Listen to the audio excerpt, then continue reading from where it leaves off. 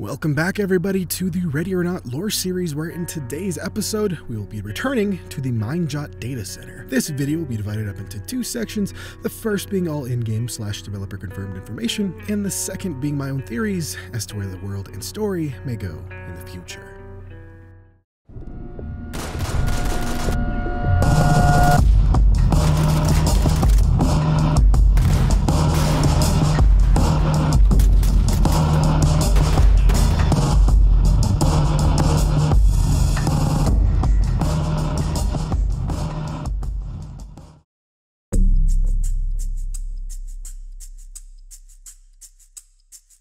Scrubbed IPs from the content found in the residence of the now convicted pedophile Michael Williams have led the LSPD to the distribution source, that being a Mindjot data storage facility. Our suspects on site are the Mindjot private security personnel. They are all well armed and seemingly on edge. Civilians on site are the Mindjot staff, which at this point is basically a skeleton crew, and they are responsible for managing the last remaining servers. With that, let's listen to the briefing. All right, listen up. We've got a warrant service on Mindjot Data Center in Laguna Beach. It's inland, pretty dusty. It's also pretty dim outside. The facility is located on 52 East Temple Hill Street, and we've got multiple entrances for this one. Side 1 will lead us into the lobby, Side 2 contains an access doorway, and Side 4 has a loading bay entrance that leads into the data storage areas. An element on scene has determined that there's a possible entrance on the rooftop that leads down into a second level. Now, we're dealing with a lot of expensive hardware in the structure. As you all know, Mindjot is on the downslope, so we don't expect much recourse if shit gets broken. But we want to be mindful of property damage. It will also limit the capabilities of our cybercrime teams if they have to work with a bunch of destroyed drives. Threats inside the facility are unknown. Mindjot has a security layer that is well armed and on edge. We don't know if these guys have also been paid off by whoever is running the show here. I mean, times are tough, and all it takes is a little money to keep desperate people floating. I want to stress that this facility has had a number of robberies recently, some by individuals posing to be police, and a kidnapping that led to the death of one of the security staff not too long ago. If these guys aren't aware of what's going on at the facility, they could very well be on edge enough to send rounds your way out of fear. If you guys keep it slow, use your compromised authority to bang rooms and limit the security team's effectiveness, we shouldn't have a hard time gaining control of the situation. Because of the prior robbery where the suspects were disguised as police, we're going to have marked units visible, and we're going to start loud hailing as soon as we're in position. If they don't surrender, I take that as a sign that they might know something about what's on that hardware they're guarding. The data center is also running a skeleton crew, so it's likely we've got a couple of civilians within the compound. These guys all look very similar, so check your shots and be mindful of what is beyond your target. Any questions? Is this tied to that streamer we detained last week? It looks like it. We scrubbed metadata from the child pornography on his computer that pointed towards this place being the source. Something big is going on here, so we've got to make sure not to damage anything that might get us closer to nabbing whoever's in charge here. Alright, time is tight. Gear up and let's roll out. Rally is on Truman Boulevard and Temple Hills. We'll gather there and get any fresh information from the other element on scene. Thames is also en route.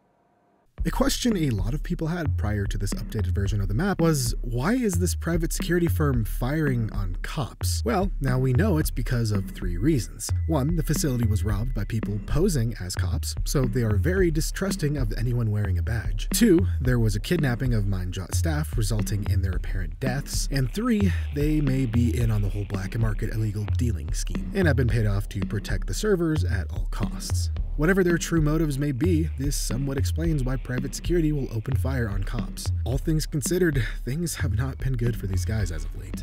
Arriving on scene, not much has changed from the prior version of this map. The biggest thing is the date change from August to December, and it's either the 16th or the 5th, which can be found in the toll booth right out front, or the evidence secured. Both dates contradict each other, so let's just say December 2025. Also in this toll booth, we can find a new recording.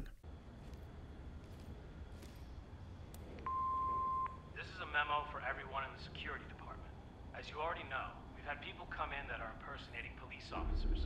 This has been happening over and over again, so I'm asking you to please be cautious. We've already had an incident where they came in with weapons. If there are any further questions, come see me. So this just reiterates what we already know. There have been many fake cops coming into this place, resulting in the staff becoming incredibly jumpy. Looking around outside, there also isn't really anything new, so let's enter the lobby. As far as I can tell, all the magazines are the same. However, when we look behind the front desk, we now know this image of a fake policeman has a much darker context than I originally assumed. We also now know that this report of a streamer getting swatted was about Michael Williams and his subsequent arrest.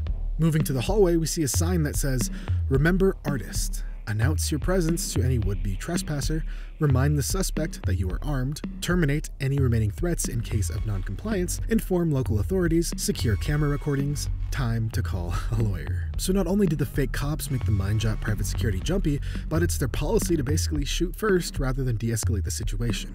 Nearby, we can see a sign that also says what to do during a power outage, which to me ties back into the whole roving blackouts hitting Los Sueños due to the derelict dam. Inside the meeting room, there are quite a few new things. A laptop displays another article about Michael Williams with a notepad nearby saying, "Melquito's fucked up.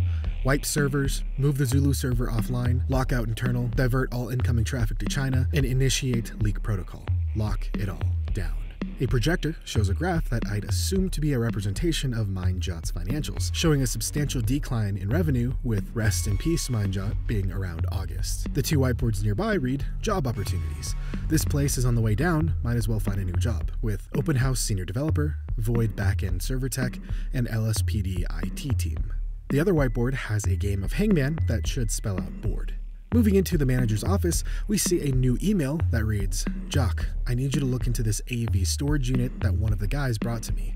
I can't find it cataloged anywhere, and it's a bit worrying that we have a drive connected to the system that doesn't have a tracking number or a code that fits our books. Can you please ask around and check the security systems over the last week, if we still even have that piece of shit still running? ASAP, please." On the desk, we can also listen to a new recording. "Hello, just letting you know that Mr. Full is called to reschedule his appointment with you due to his daughter's birthday. He'd like to keep the appointment and have his associate Levi meet with you instead. Let me know if this is acceptable. Thank you. Bye-bye."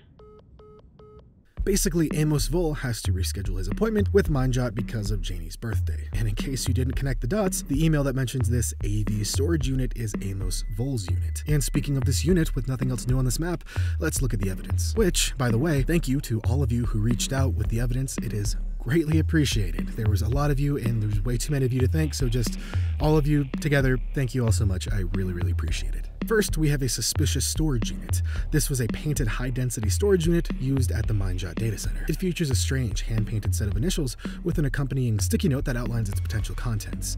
The initials read A and V, which is Amos Vol. The sticky note reads, "At request of the user, propagate multiple backups to Mindjot cloud servers and to physical storage. Requires approximately 250 terabyte drive. Content of the storage unit set includes a multitude of encrypted images.